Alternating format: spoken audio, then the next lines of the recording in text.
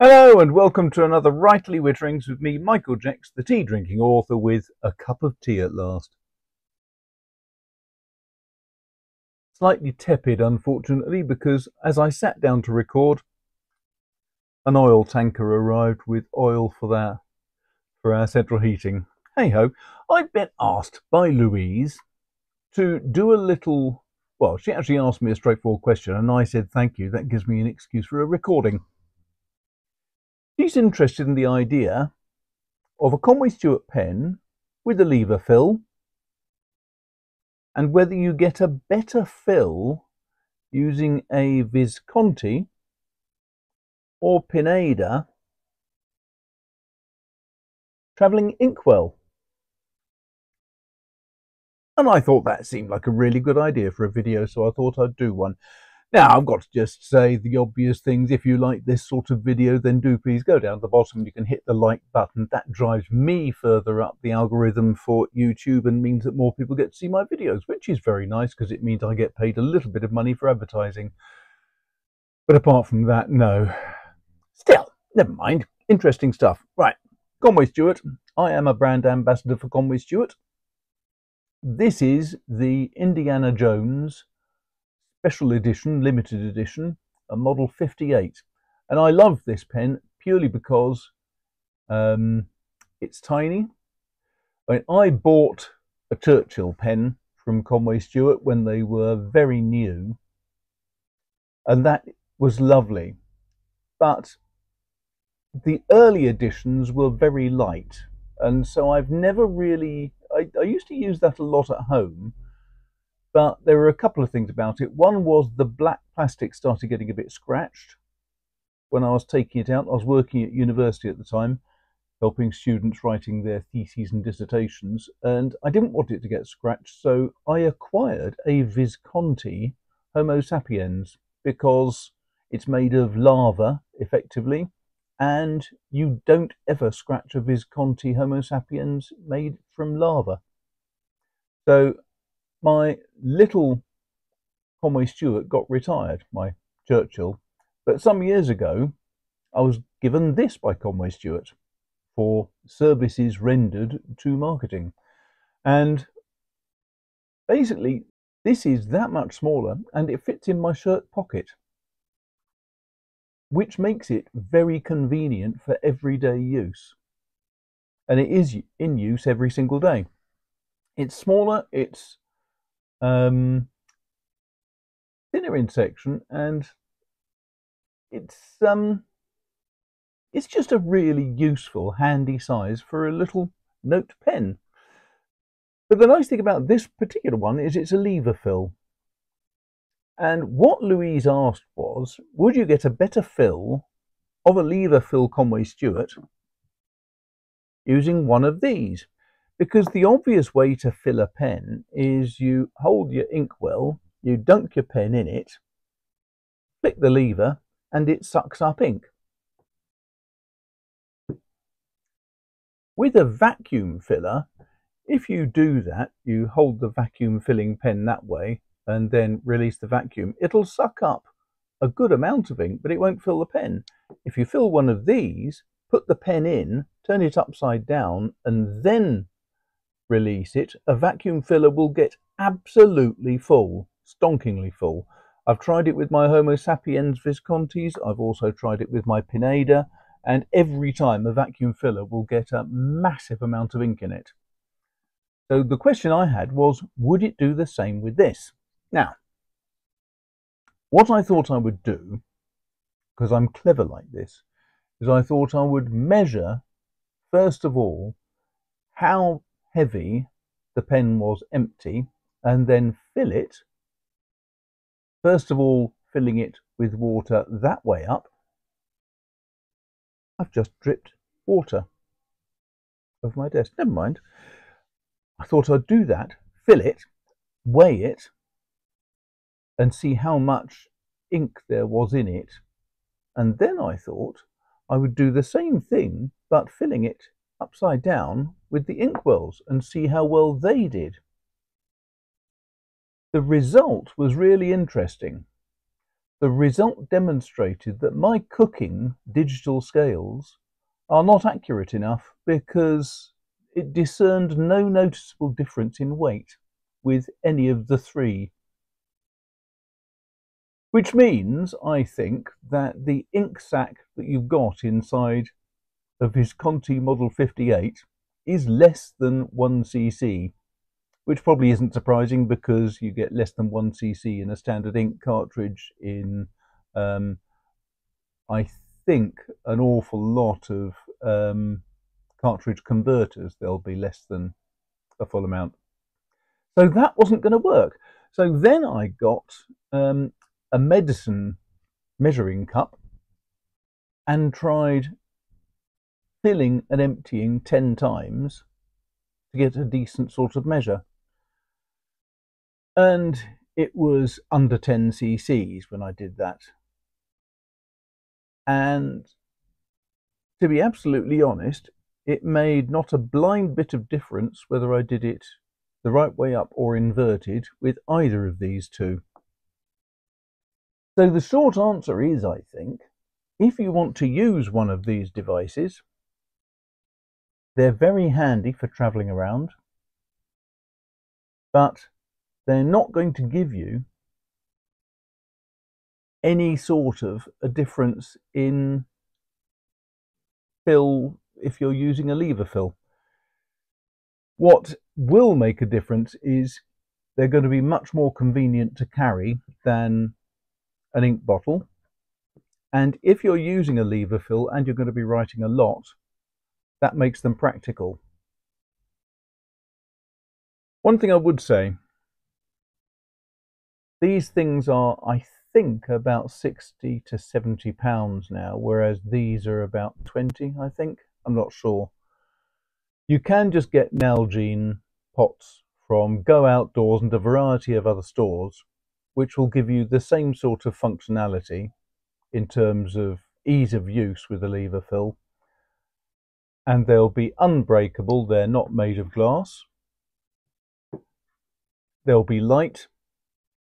They won't allow you to have a tight fit, because the advantage of these in theory is that you have a simple cone at the top.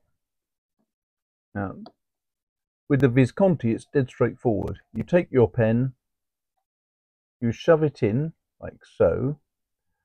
My recommendation is that you open the lever while it's in the right way up, like that. And then when you're ready, you turn it up the other way and release the lever. Now, why do I suggest all that? When you pull the lever down, what you're doing is you're emptying the bladder of all air that's inside there. So you're actually going to increase the pressure in here because you're squirting air in. If you have it that way up and you increase the pressure and squirt air in, you're likely to have a very unpleasant accident where ink comes all down your hand. Doing it this way up, it means that if there's any excess pressure, it's just going to be released as gas coming out round the pen. And you let it stabilize, then you invert it, then you release your lever, and you leave it for the count of 5, because that's how long it'll take for the ink sac to gradually react against atmospheric pressure and suck ink in. Did it make any difference doing it that way compared to just putting it into an ink bottle? No, I don't think it did. It may have had 0.1 0.1 tiny amounts of additional ink go in. It's not the sort of thing you'll notice when you're writing with it. So that was one thing. I would say this, with its simple cone, I don't know if that's going to be feasible to see, but inside here there is a very simple cone of silicone type stuff which works supremely well. It makes a very good efficient seal, and I've been using this for many years. I've never had a day's problem with it. I did buy a second one.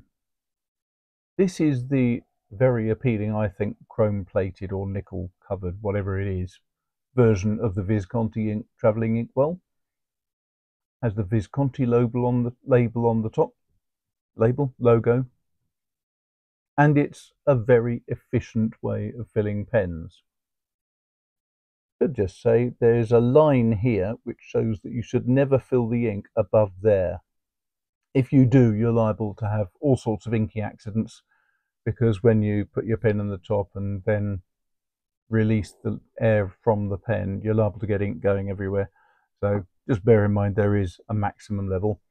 This is the Pineda version. The maximum level here is there, and this is quite handy because you can take it apart to show how it works. So here you see we have a sort of a squidgy silicone soft gasket, I suppose. We have this, which is a screw threaded top, which is not conical, but what it does is, as you tighten it down, it squeezes the silicone, which can't expand out because of this being on top of it, and so the silicone is forced to squeeze inwards. Now, the only thing is, you can possibly see that on the inside there are a series of concentric ridges. Does that make sense? Concentric. Looking at it straight down, they're concentric circles, but they're basically ridges that get progressively tighter as you go down. With the Visconti, it's a cone, straight cone, nice and straightforward. It'll accommodate any size of pen. With these ridges, it's not so easy. So you have to push your pen in, and the theory is that then you tighten up on the pen by tightening on that screw thread. The trouble is, I haven't actually found one that fits this pen, as you can see. So what I've had to do is loosen the tightening thing off and then try to jam the pen in. It did work. I tried it with water, not with ink. It did work, but I'm going away next week with the Smithsonian, running their classic English Mystery Lovers England tour. They changed the name a couple of years ago, and I'm still trying to get to grips with the change in name. But that is great. This little inkwell is a superb design. Should just say it's actually got a hole in the top so you can put a bit of blotting paper or something in there. It's great, not for this pen though. So for this pen, I need that. There will be other pens that you will find this will give you problems with, which is a shame. It would be a lot easier if there was a conical top to it. I don't know if it was copyrighted by Visconti or something. It's quite possible. So if you're thinking about a travelling inkwell, do think about the size of your pen and whether it's going to fit. Ideally, take your pen along to a pen show where they have both types of inkwell and try it out and just see. So, long and the short of it is, thanks for the question, Louise. I don't think, certainly with Model 58, there is any difference whatsoever in using a travelling inkwell compared to using an ordinary ink bottle. There is no advantage as far as I can see, apart from the fact that this is considerably more robust. It has the conical top, so it will fill without leaking everywhere. It's convenient, it looks elegant, works well. If you're using a larger size Conway Stewart, this may well be perfectly adequate. And let's just, without labouring the point, you can buy 3 of them for 1 of them, I think. These are hideously overpriced. I cannot stress that highly enough. But Visconti is one of those firms where you're paying partly for the name. Pineda, really, really good, very efficient, but not ideal for certain sizes of pen. This will cover just about every pen. I've used my Churchills, I've used my Viscontis, I've used my Model 58. This will do just about everything. This, less so. So if you want to have something as a travelling inkwell, you make your choice, you take your pick, and you try it out and see what happens. Now, what they're going to be next week, I don't know. I'm going to have to record it on Saturday this week because next week I'm away all week. But hopefully there'll be something really fascinating and interesting. In the meantime, again, if you really enjoy the video and you'd like to support the channel, then go and hit the like button. And if you're really, really enthusiastic, you can join my Patreon, you can buy me a coffee, you can do all sorts of different things, and they're all guaranteed to make me very happy. And that's a good thing.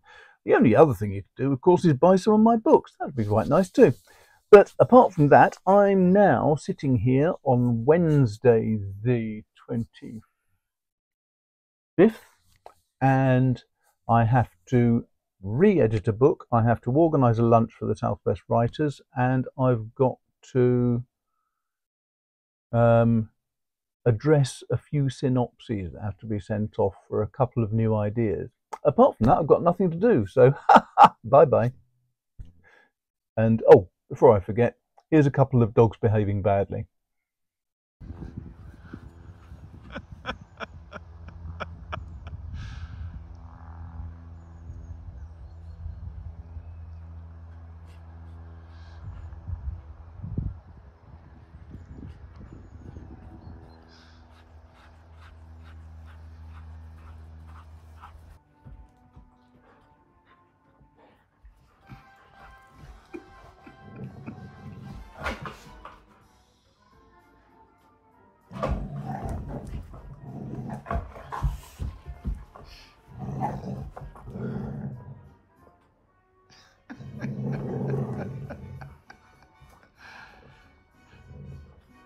So scary.